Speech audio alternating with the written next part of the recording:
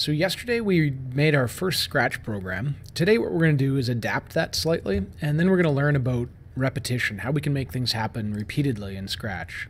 So to get back to where we were yesterday, click on this My Stuff button. Then I'm going to open up the video tutorial that we did yesterday, this project here, and I can just hit C inside to get to the location we were yesterday. Now what I'd like to do is just remind you of where we were at. So we had the cat coming in. He would then broadcast a message with which the other character would respond to, and at the end they would both just disappear when they received goodbye. What we'd like to do today is make them slowly shrink prior to disappearing. So in order to do that, if you look at the Looks tab, you can see that there is a Change Size block. And so if I just double click on Show right now so that we can see the character, if I change the size by 10, if I double click on that, you can see that it's slowly going to get larger. And if I were to make that -10, it would slowly get smaller as I double click on it. Now those might be a little too large of steps, so let's say we went with -2 instead. And I started clicking on that a few times. And there we are. So now it's getting smaller. Now, of course, I don't want to have to double click on this a bunch. What I'd really like to have happen is for that to just repeat a bunch of times.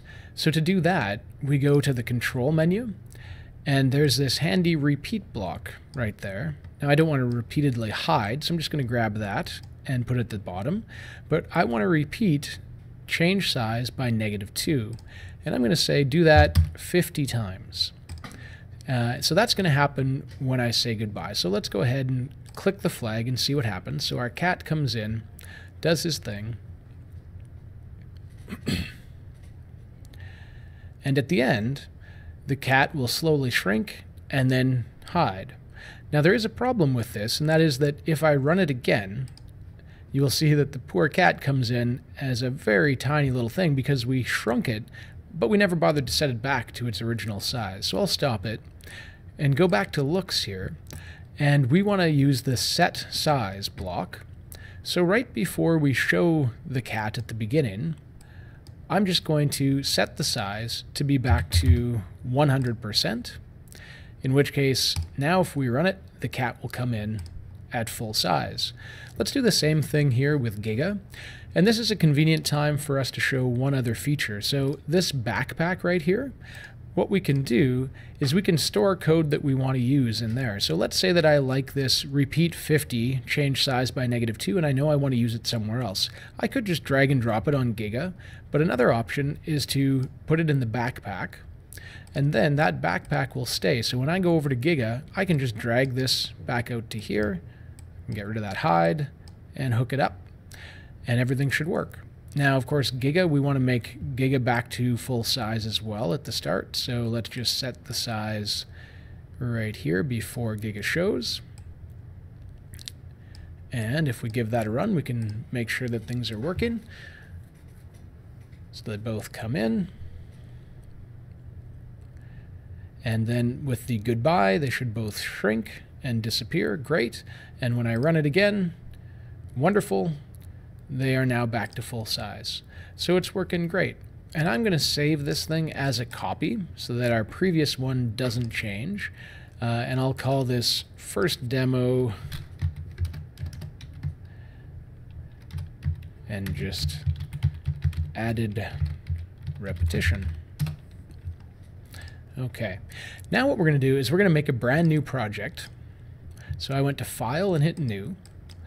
And now what we want to do is see if we can figure out how to control a character using the classic WASD. And so I'll just call this WASD control version 1. And the most common thing that I see when students attempt this is they go to events and they just grab this handy when a particular key is pressed.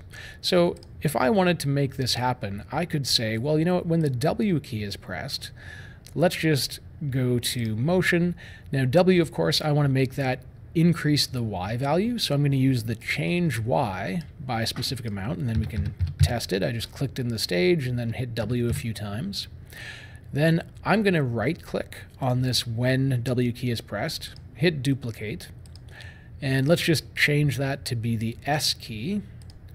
And unsurprisingly, we just want it to go the other direction, so that'll be -10.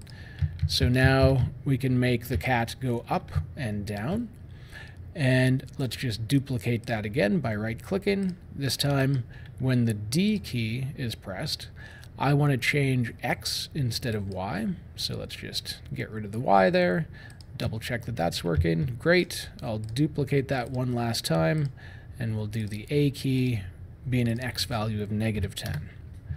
Great. And I'm going to right-click and just hit clean up there so that looks a little nicer. All right. So we've got this working where now we can control my cat using WASD.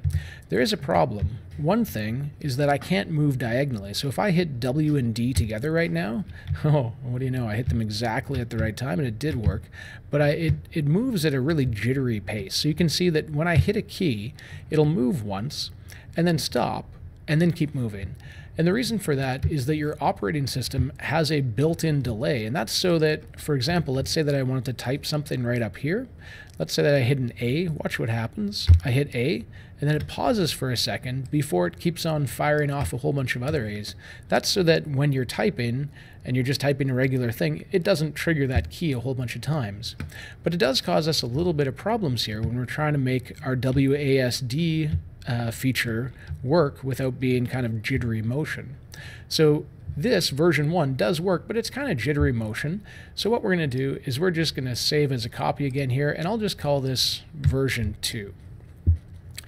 Now, in order to avoid the jittery motion, what we really need to do is we need to have this changing Y and changing X stuff happen not just when a particular key is pressed, because that hesitation that's built into your operating system, we can't change that. So if we do it when these keys are pressed and only like that, that means that when we hold it down, we can't get rid of that jittery motion.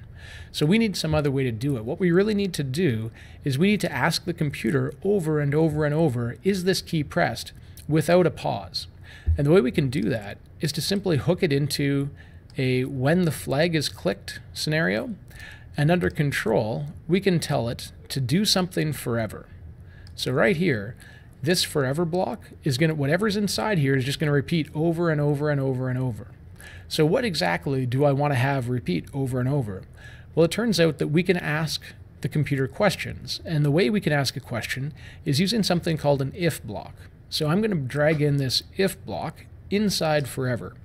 And I want to constantly ask the computer over and over and over, if, for example, the W key is pressed, then I would want to change, and I'll just drag this across, I would want to change Y by 10 if the W key is pressed. Now, you'll notice that this little blank there is a very specific shape, and the way that I access that shape is I find something in here that would fit inside of it. So for example, in sensing, there is a key, and then I can pick which key. So let's go, if key W is pressed, then change Y by 10. And if I click the flag, so he did start moving right away. Great.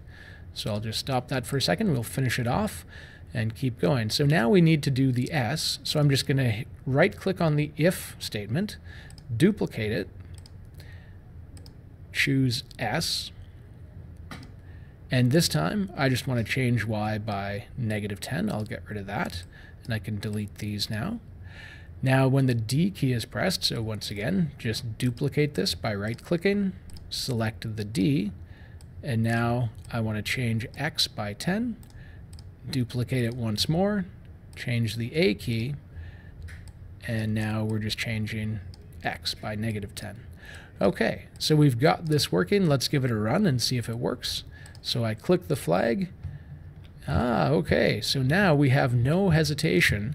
And again, the reason for that is that now I'm constantly asking this over and over and over without waiting for a key to be pressed. It's constantly asking that question whether I'm pressing a key or not. It only responds, however, if that particular key has happened, then it will run whatever's inside that if statement.